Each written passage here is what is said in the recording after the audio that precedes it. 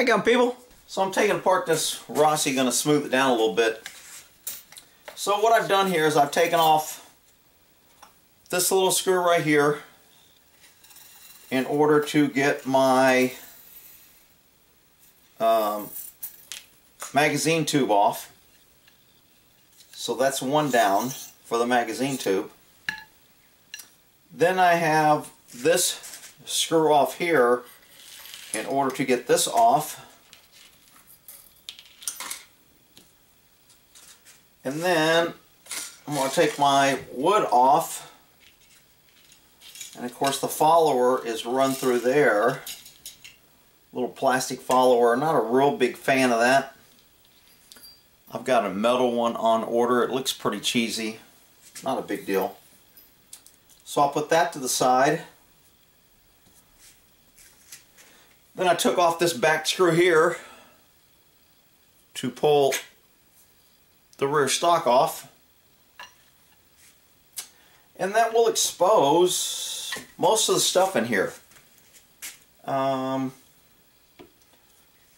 going to take some wax and just like different wood wax and polish this up a little bit.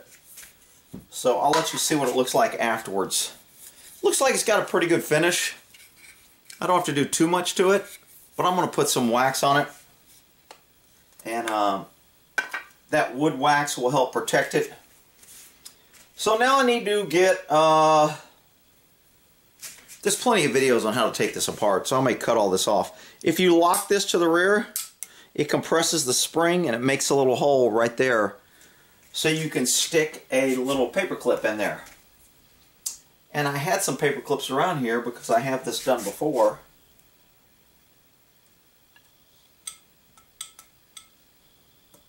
There it is. So that is, I really don't want that coming off because that is going to be a pain in the butt if it comes off. I think the next thing I do is take out this bolt right here. So this might do this for the bolt. Make sure that's the right bolt. Yeah. So when you're taking your bolt out, this little, I call it an oil hole, is your pin hole. So I have to knock the pin out. And the pin is held in by a screw on this side. So I'm going to take this little screw out here, which will allow me to get my bolt out, which will allow me to get to it to polish it. That screw was really, really loose, like a lot looser than I really wanted it. So I'm kind of shocked. I have a magnetic tray here for all my screws so I don't lose them. So that's in there. So now I need to find the hole. I think that'll get it out. Oh shit, I just lost my damn spring. I knew that was going to happen. That fell out because it wasn't long enough. I need to find me another paper clip. And I think I might have some extra ones in here that will be long enough to go in there. This won't work.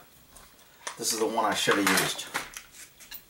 Hopefully I've not screwed this up and lost my ability. Ah, much better. So where this little wire goes in here, I really wanted to come out the other side, and the other one was a little short and didn't come out this other side because I want to hold this spring compressed. But first I need to knock my little pin out here. Well, let's see if I can knock that little sucker out. Oh yeah, that'll work. So will it let me punch it out with just pressure, or do I need to knock it out? So I think once I do tension it goes away. Let me see if I can just pop this out nice and gently. Oh, it does. So I'll use this one.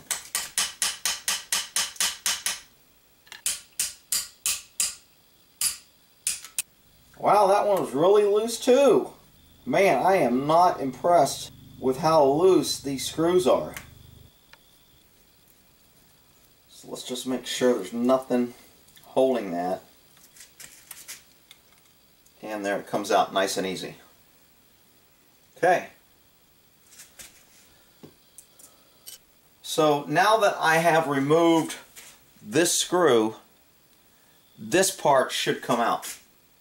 Let's try it with it fully closed, see if that works.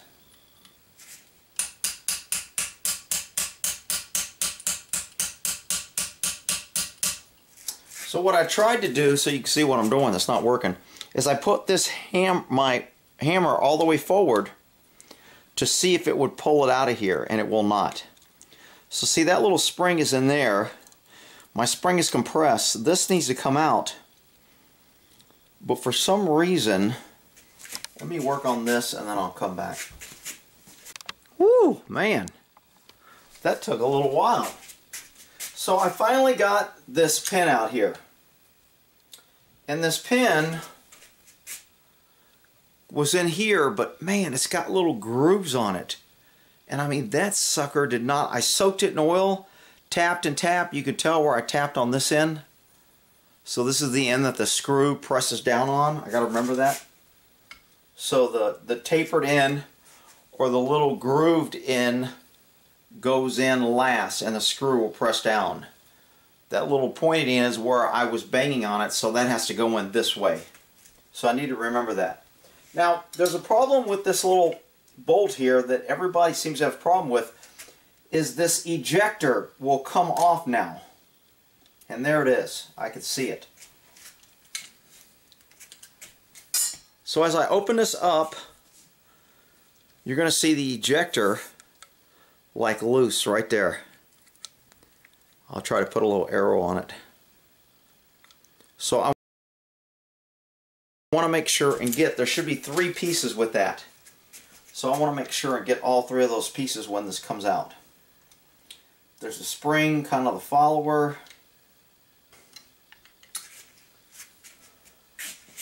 So there is this little collar.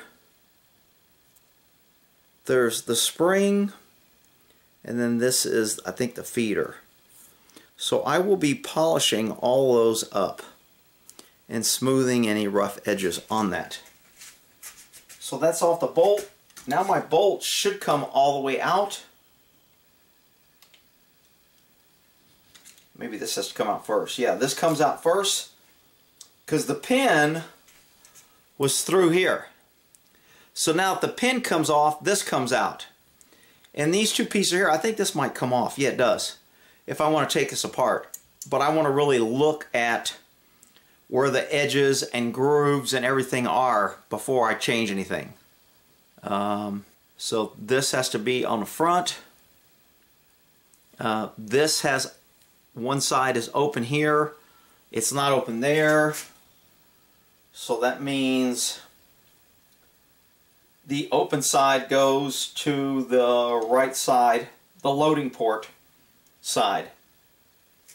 And you can tell after like 4,000 or 5,000 racking, there's some wear.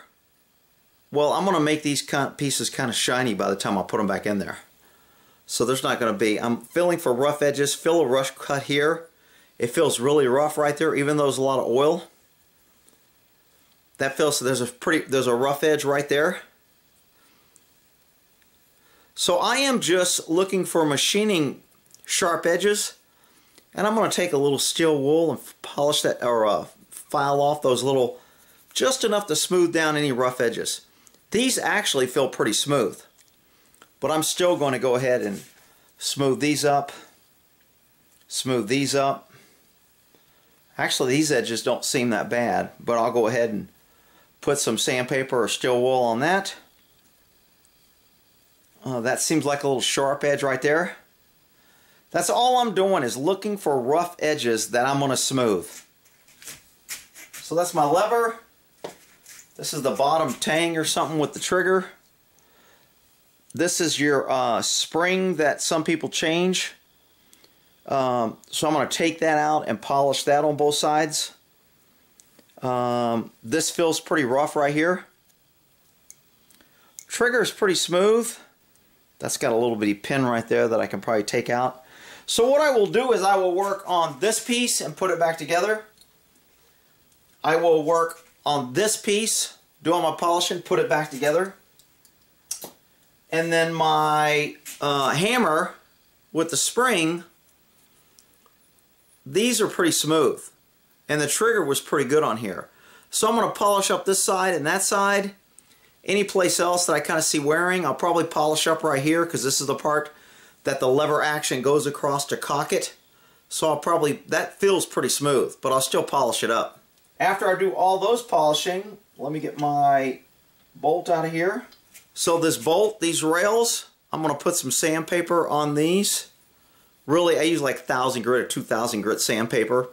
Maybe even a little steel wool. I can probably smooth these down with a little steel wool and you'll see it polish up. Yeah, it already smoothed it. I can feel already that I smoothed it. So I'm sticking that in a groove there.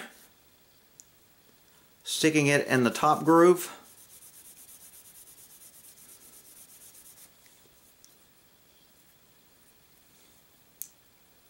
Oh yeah, this side's already smoother than this side. So there's a sharp edge right there and there's a little sharp edge there. So I'm gonna do this. This is where these locking lugs, these two things right here, lock into here. So I'm gonna make sure that that's nice and smooth, no sharp edges there. I've got my little plug on order so I can take this out and replace that plug. I'll do a separate video on it. Basically, I'm gonna make it shiny and smooth. I'll get inside here and I may take off this loading port. This is pretty strong and it's hard. So I may bend that just a little bit to loosen it. You gotta be very careful because I don't want to hang it open. But I want it a little bit softer. So I may take that off. And then looking down in there, of course, these little grooves here, I'm going to take that sandpaper and do that. Maybe I've got these little bitty files here that take off a little bit of stuff. So I might put these in the grooves here and just smooth them out just enough. Not a lot, not put a lot of pressure. Because I don't want to increase these tolerances.